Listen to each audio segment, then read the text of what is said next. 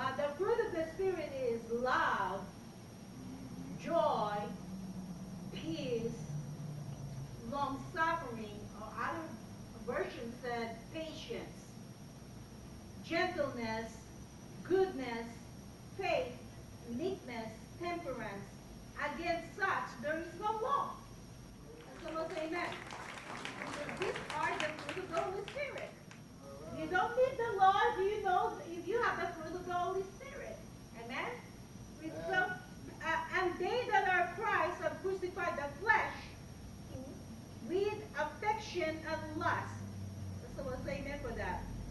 Amen. If we live in the Spirit, let us also walk in the Spirit. Let us not be desirous of vain glory, provoking one another, envying one another.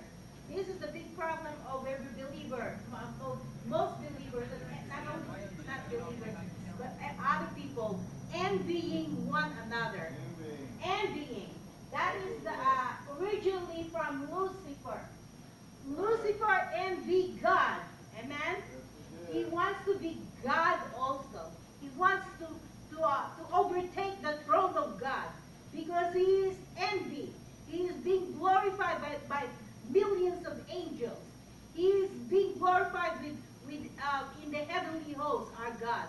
So Lucifer wants to be glorified, overtaking God. And then, so the sin of Lucifer is the pride. Envying is a form of pride. That's what I'm saying now. Today I'm going to talk about patience. Everyone say patience. Patience. One of the fruit of the Holy Spirit is patience. Hallelujah. Patience. As we can see, one of the fruit of the Holy Spirit is patience. Patience. A lot of us have no patience. We have no patience at home. We have no patience in the hospital. We have no patience in the car. We have no patience on the road. We have no patience on anything, everything. We have no patience with our goals. We have no patience in studying. They don't want to study because they have no patience. A lot of us have no patience. You know, we just, this is what you call, I did it my way. Your way, not the way of God. I did it my way. We have no patience whatsoever. The only thing that you should not have patience is the devil. Amen? You will not have no patience with the devil because it says in Ephesians 4 verse 27, give no place to the devil. Amen? So if you give no place to the devil, means that you're not gonna allow him to come into your life, to come into your way. You have to rebuke him immediately. You have to force him. You have to evict him forcefully.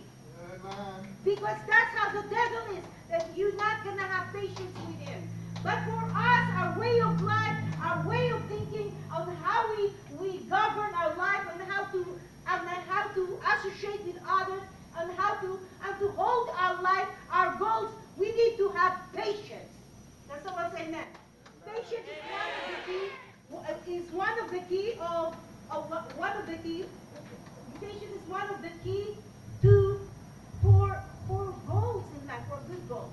If you look at let's go to one of the one that has no patience is Sarah.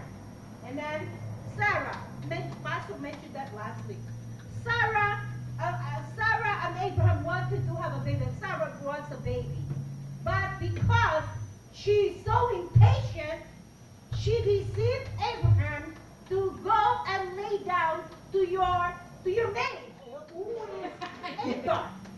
See, Sarah has no patience. She wanted to have a baby. She's old. She cannot have a baby, so she has to say, husband, go lay down with our handmaid, which is Hagar. That's very impatient. And what happened? After that, there is a child of a promise came. Yeah. Then Ishmael is not a son of a promise. That's the problem there, because of being impatient, they overtook God's purpose. Amen? As a revelation of God to me, the babies have the line of being in the kingdom of God. Amen? When you were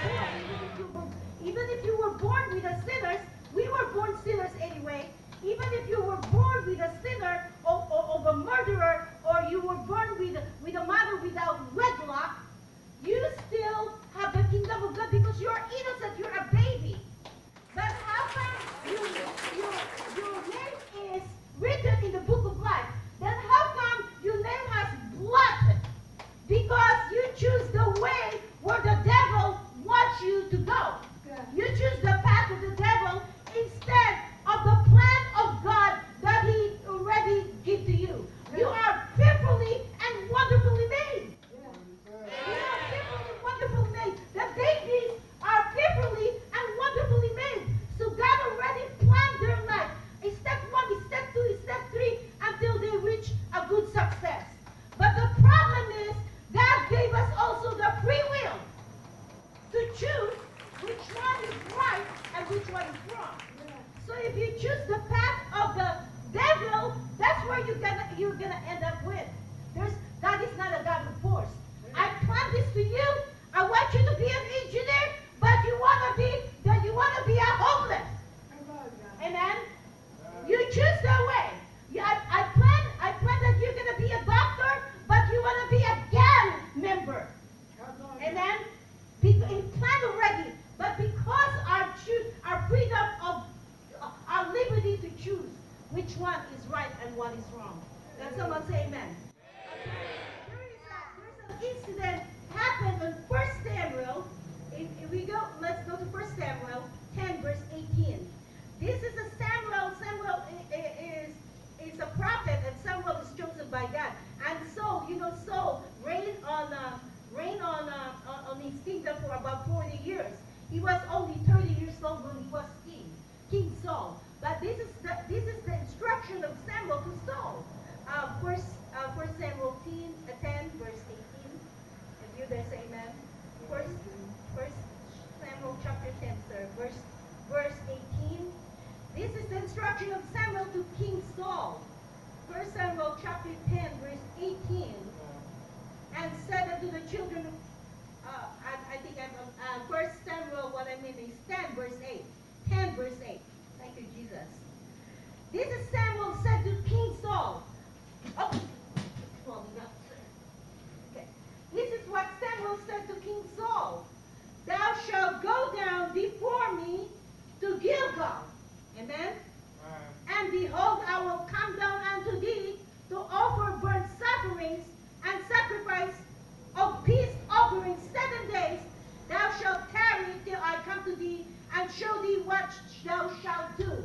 And then, so Israel is in trouble. They're being attacked by the Palestine or anything. But Samuel said to King Saul, stay in there, don't leave.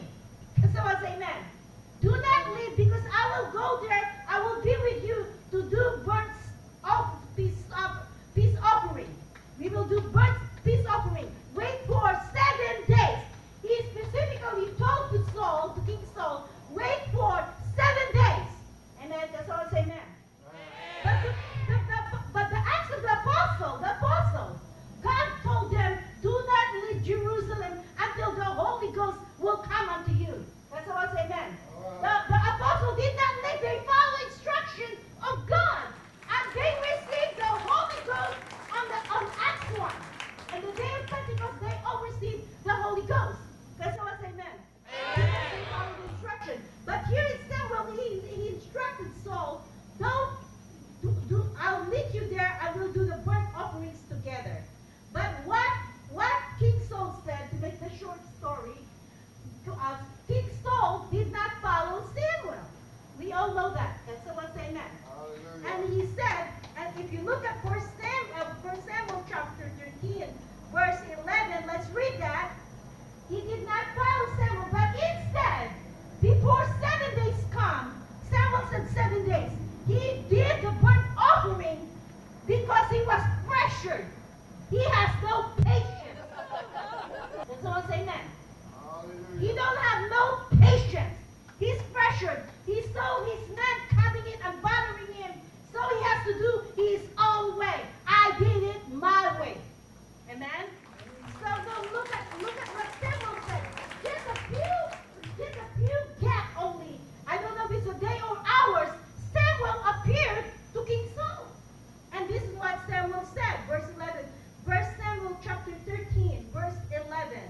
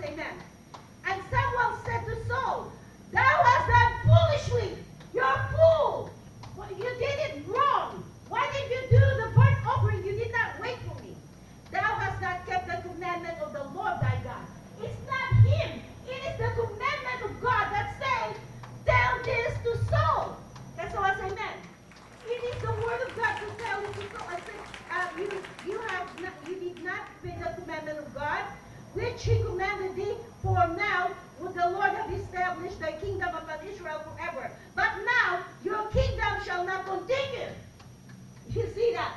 There is a consequence of what Saul has done. Samuel said in verse 14, but now thy kingdom shall not continue. The Lord had sought him a man after his own heart, and the Lord had commanded him to be captain over his people, because thou hast not kept which the Lord commanded thee. You see, that's the consequence. So he told me specifically, your kingdom is going to end, so. Amen? Your kingdom is going to end because you did not listen to God. Because very impatient. But did Saul won this battle? Yes. But he did it his own way.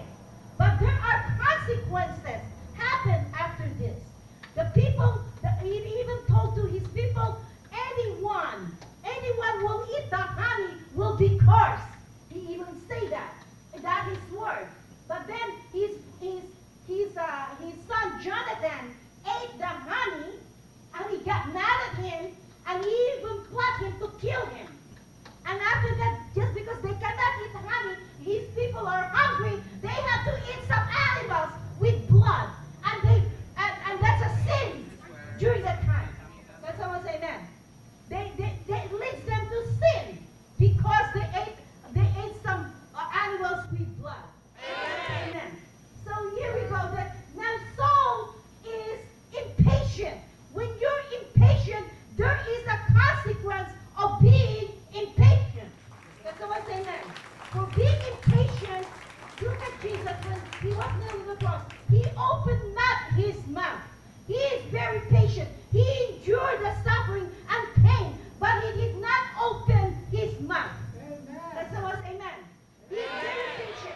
Even in the Garden of Gethsemane, he prayed. He has so many patience that if it's okay, Father, let this cup pass over me. Amen. But he did not complain. He is very patient. Amen. He is very patient. How many of us are patient? We are impatient for everything. Amen. We don't want to wait. We don't want. There's always a complaint everywhere. Everyone say hallelujah. So we see this one. Look at Psalm 37. Psalm 37. Psalm 37. First of all, let's go to Romans 12, verse 12. Romans 12, verse 12. Thank you, Lord Jesus. Romans 12, verse 12. Romans 12, verse 12 says, rejoicing in hope, patient in tribulation, continuing instant prayer. Everyone say hallelujah. Because Jesus said, in this life, you shall have tribulation. Amen. Can someone say amen? This is a fallen world. We will suffer physically. Anything this is a battlefield up here. Amen. It is a battlefield. It's up to you to win or not. But in this life, you shall have tribulation. But Jesus said, be of good cheer. I have overcome the world. Amen. So if you overcome the world, there is a way out. That's the word amen. And the only way is our Lord Jesus Christ. And the only way is truth and the life. No one cometh unto the Father except by him. So he's the only way out. But it says here in Romans 12, verse 12, rejoicing in hope. Everyone say rejoicing in hope. Rejoicing in hope. The hope is our Lord Jesus Christ. Rejoicing in hope, looking at the hope. Patient in tribulation. Continuing instant in prayer. So we don't pray without ceasing, without stopping it. Can someone say amen? Rejoice it. Rejoice it. That's like if you have infirmities or anything, rejoice. Just keep rejoicing. Father God, I know you will be done. I know, Lord, that you're doing something good. I still believe in you. What happened to David? Look at Psalm 37. Look at what happened to David. Let's go look at Psalm 37. David complained. David complained. David said something on Psalm 37, verse 7 to 9. Thank you, Lord, said Jesus. I'm not sure if I'm talking about Psalm 13. Before Psalm 13. Psalm 13. This is the demand of David. This is Psalm 13. This is what David said. David is about to be impatient. But look what he said. How long will forget me, Lord? How long are you going to forget me, Lord? Amen? Forever? Forever, he asked that question. So there's nothing wrong with asking question to God. Amen? Amen? How long will I have to suffer this, Lord? How long are you going to fix my marriage, Lord? How long are you going to let me suffer with this kind of sickness, Lord? Yeah. Because David asked, David, how long will thou forget me, Lord? As if God forgotten him, right? Forever? How long will thou hide thy face from me? So David said, why are you hiding your face from me? I need you. Why? Amen? He has to pray. Verse 2. How long shall I take the counsel of my soul, having sorrow in my heart daily? How long shall my enemy be exalted over me? How long you're going to stop my enemy attacking me? Can someone say amen?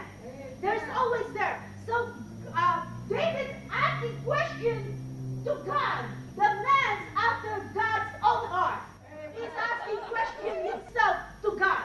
How long will I suffer? As if you're not listening to me. Amen?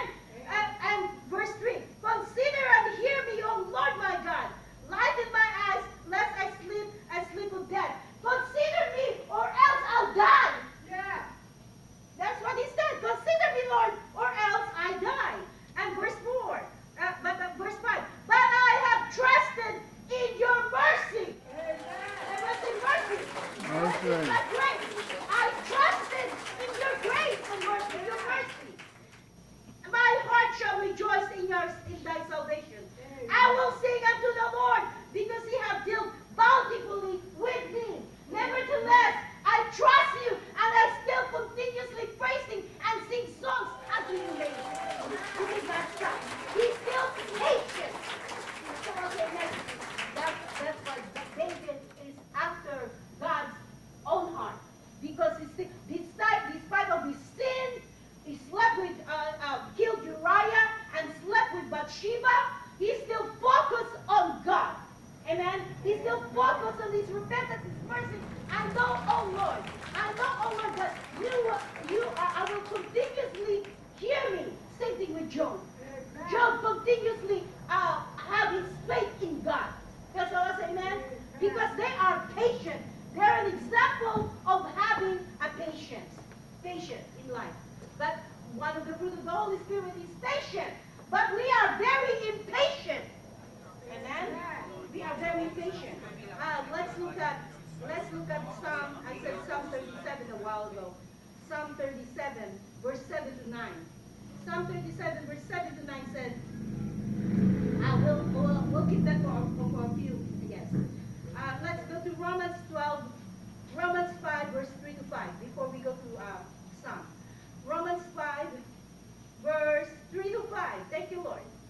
5, verse 3 to 5, it says here, Romans 5, verse 3 to 5, it says here that not only so, but we glory in tribulation.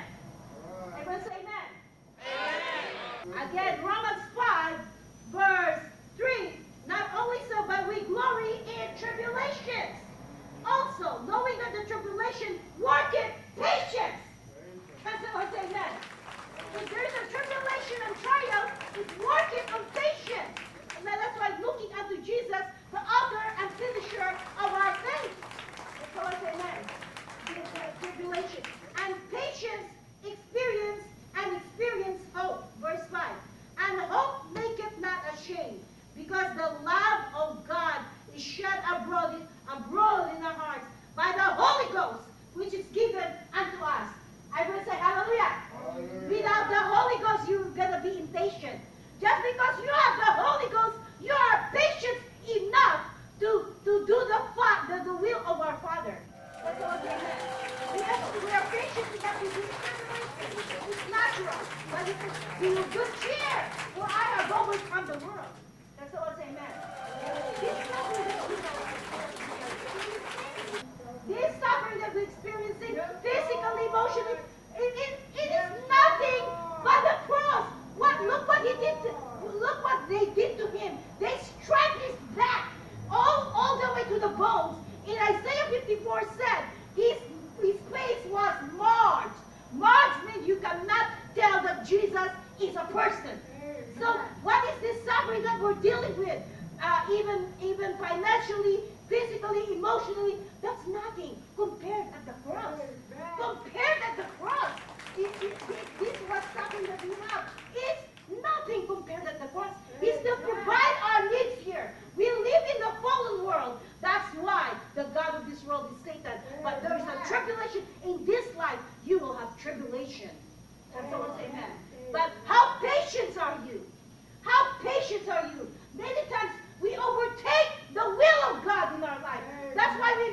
mistake. We rush things. We rush.